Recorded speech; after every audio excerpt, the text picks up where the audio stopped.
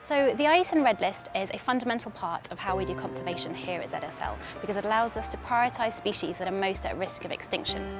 On the Edge of Existence programme, which is the programme that I work on, we focus on evolutionarily distinct and globally endangered species. So what that means is if a species is evolutionarily distinct, it has evolved on its own for millions of years, it has very few close living relatives, and it's unique in the way that it looks, lives and behaves.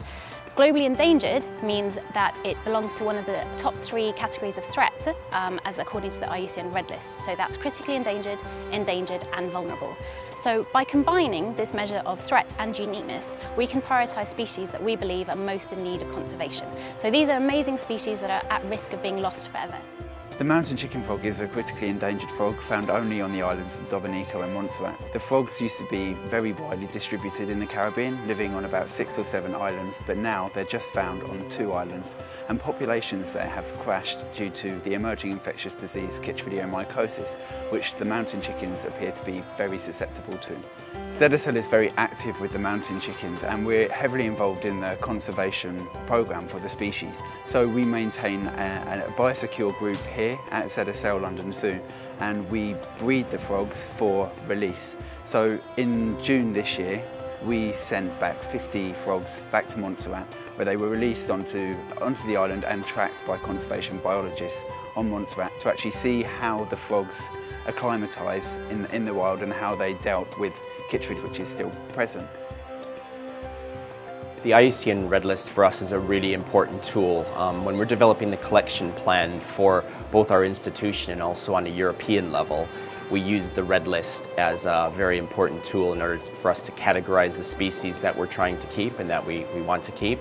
So on a European level, the regional collection plan is based around a whole collection of different institutions throughout Europe that are working collectively to try and prioritize species for conservation within our collections. And without a tool like the Red List that allows us to quickly reference and see if a species is critically endangered or extinct in the wild, it becomes quite difficult to prioritize. So ZSL is very much supportive of IUCN's work, and particularly when we're looking at freshwater fishes, ZSL has contributed to supporting the Riverbank project, which is a new IUCN initiative which aims to try and completely assess all of the regions around the world for their freshwater species that haven't yet been assessed. So the Riverbank will be looking at trying to assess species from the Southeast Asia region and parts of South and Central America that haven't yet been assessed by IUCN. And ZSL is very much supportive of the Riverbank project and will continue to support IUCN so that more species can be assessed.